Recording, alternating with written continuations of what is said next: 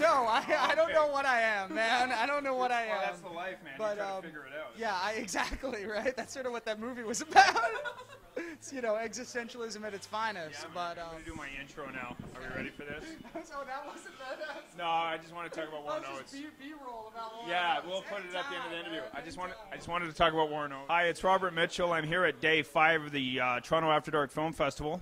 And standing beside me is a man who you may recognize from such films as Brick and Deadgirl. And it's in my opinion that he's one of the finest young actors currently working in American cinema. I introduce you to Noah Segan. Hi, how are you? There's a lot to live up to. Well, you will. Tonight's film Noah was in was Someone's Knocking at the Door. And I wanted to ask you, how did you meet Chad Farron? I'm familiar with some of his earlier work, like Unspeakable. Sure. I met Chad through Trent Haga, who wrote Deadgirl. And, of course, after doing Deadgirl, Trent and I became very, very close. We're going to work on another film very soon together that he's going to direct, which is going to be really exciting. And Trent introduced me to Chad. Chad and I just hit it off. We have very similar tastes. And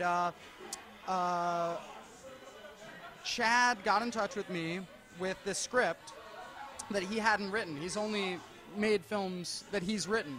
You know, Unspeakable, and then followed up with, you know, The Ghouls and Easter Bunny Kill Kill. You know, he's a real auteur. And he sent me this script, and he said, you know, you've got, you know, similar tastes to me, so will you just give me your opinion on this? Because I don't know what to do with it. These guys want me to make this movie. I've never made a movie that I didn't write.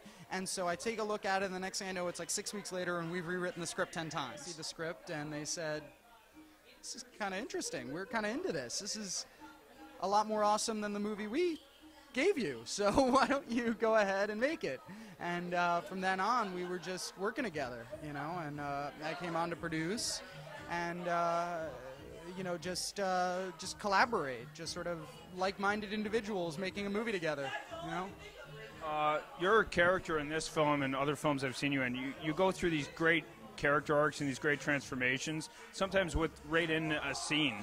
And I was wondering, could you talk about the process of taking a character from the page and then taking that character and making it real?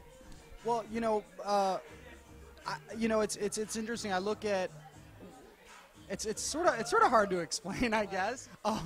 But it's just this weird thing that sort of doesn't, you know, I read a script and I look at it like a crossword puzzle, and I look at it as all these little clues as to why someone is doing something or what they're saying, and then I fill it in. If I've got a question as to why, I fill it in. If I've got a question as to how, I fill it in.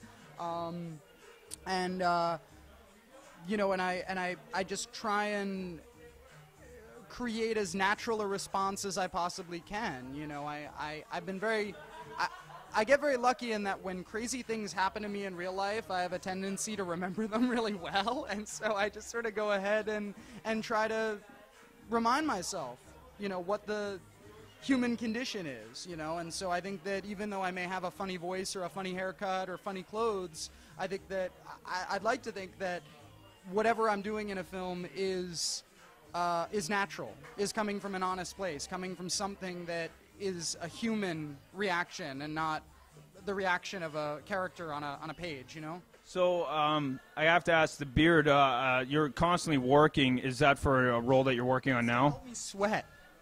Yeah, it is hot up here. Fucking sweat, man. Can I swear? Am I allowed to swear? Whatever you want. Really? It's after dark. Oh, it is after dark. Yeah, man. I grew this beard for a film I just finished called Undocumented, directed by Chris Peckover, produced by Snoot, who did The Whackness and Battle for Terra. Oh, really? And I grew it for that, and I kind of grew my hair for that, and came back, and my girlfriend really liked it, so I'm keeping it until someone gives me a job and says shave it. I'll be totally remiss in my duties if I don't ask you, what do you think of the Toronto After Dark Festival? I think that I have never, ever, ever in my 5 years of traveling the world with films and festivals experienced the kind of collaboration that I have with Adam, the festival director, and his team, and people like Todd and people like yourself, in terms of not only being really nice, which, you know, is great. Like, you know, it's great to meet nice people, and it's even better when they're nice and they're smart.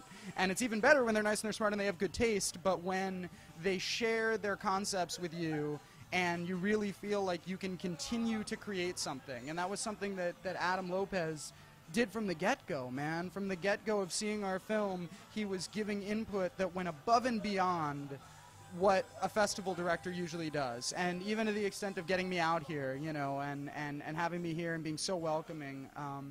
I don't think that I've ever experienced the welcome and the collaboration that I have at Toronto After Dark. It's unbelievable. It's really an honor. It's humbling. And then to be with these films, I mean, to be with Stegoi and to be with the children and to be with, you know, with the great shorts, you know, and I mean, like, you know, Blackhead and, you know, these amazing films, to be part of that it's humbling. It really is.